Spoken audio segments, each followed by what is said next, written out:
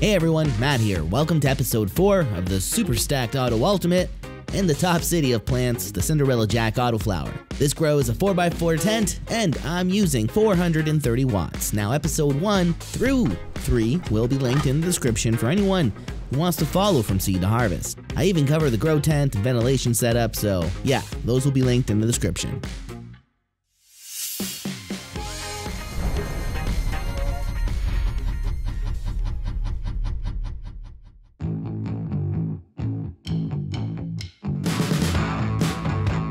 I left off from episode 3 in week 14, and that's 14 weeks from the day I put the seed into the soil.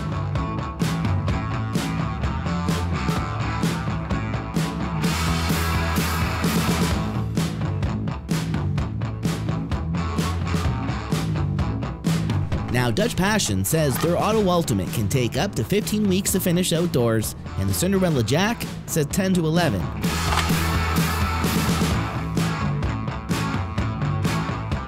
Based off how this Auto Ultimate and Cinderella Jack are currently looking, I'm gonna need a couple more weeks than what's advertised on the seed packaging.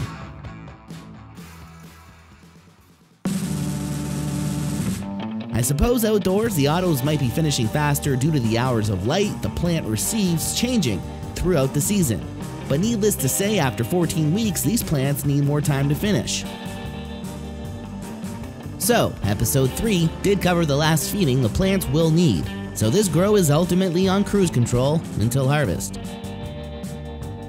That means I just need to water when dry, monitor the environment, and let the plants do their thing.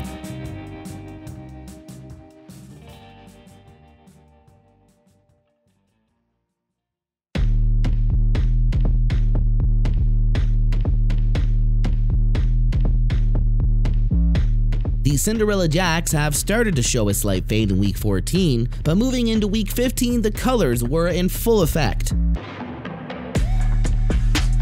When growing organically, properly, you stop using nutrients during the last few weeks, so the plant can use up all the remaining nutrients in the soil. So there's no reason to flush the plants.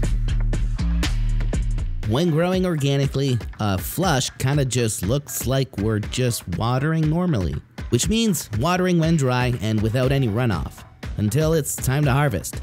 If you ask me, it doesn't really get much easier. Now I'm growing using Gaia Green Organics, which is the kind of nutrients that doesn't cause salt buildup in the soil.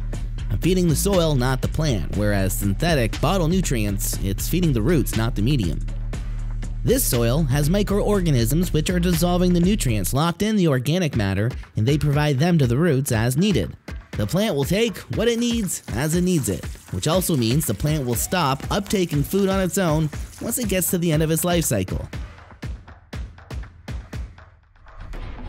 The nutrients which are left are still locked up in the organic matter, and to even simplify it further, it's like a tree or a plant outside, fading and changing colors as the season comes near. One does not flush the earth.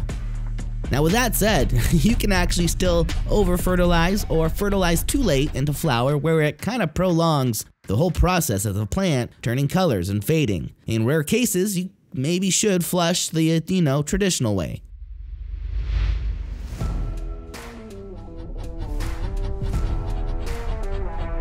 So, for week 15-ish, this Auto Ultimate is looking fucking huge. It's packing some of the largest colas I've had on an auto in quite some time, and I've had my fair share of donkers. That did not sound right.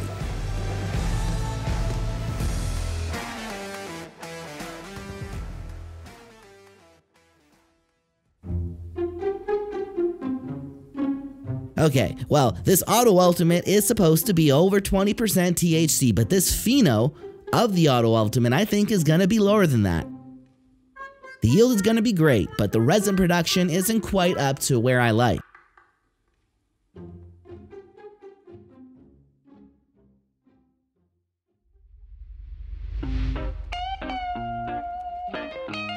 Now, the Cinderella Jack might not have the impressive size as the Auto Ultimate, but it certainly does have the resin production.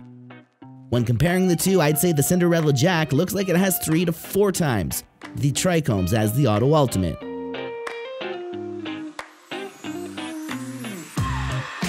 And after a few minutes with each plant, the Cinderella Jack is the one that hits me harder in the nose.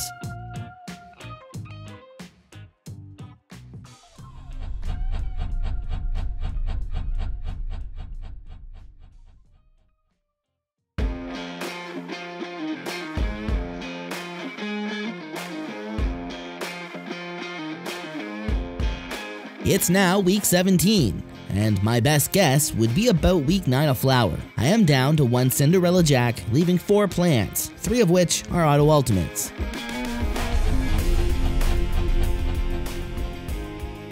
In the past week, the oldest Ultimate has gone from green to full-on autumn fade.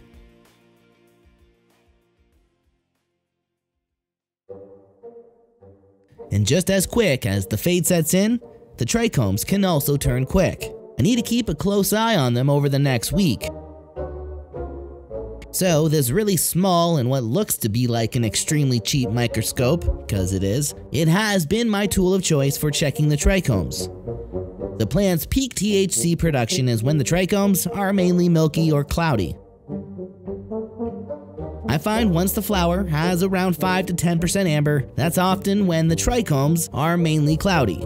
So I am checking on the trichomes daily just so I can quickly pull the plants from the tent once ready. Also, because I'm big on making hash, I don't want the trichomes turning all amber. This will result in darker hash. And just as important, it's best to process the material as soon as possible from the harvest. These things are an important factor for getting better quality hash, or I should say color. Now, the 2 Auto Ultimates are actually younger autos I planted about 2 weeks after the first Ultimate and Cinderella Jacks, so they will be the last autos to come down.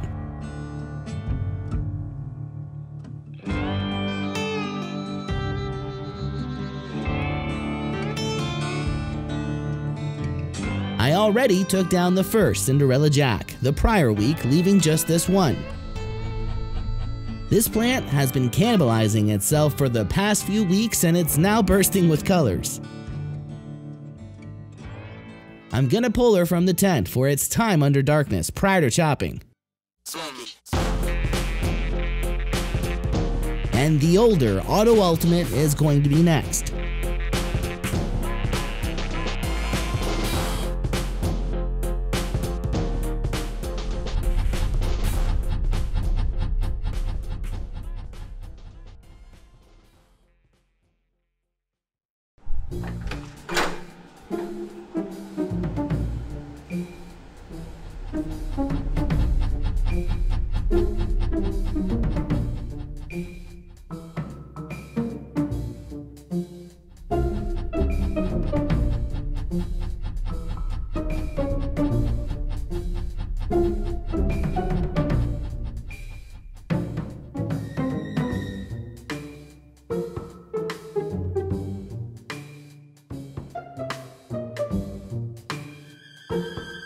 So on the next episode, I have to harvest.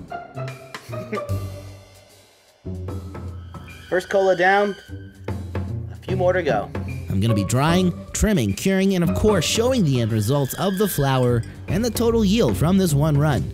Please don't forget to stroke the YouTube algorithm with a like and a comment on this video. And subscribe for better weed. Thanks everyone for watching. I'll talk to you in the comments.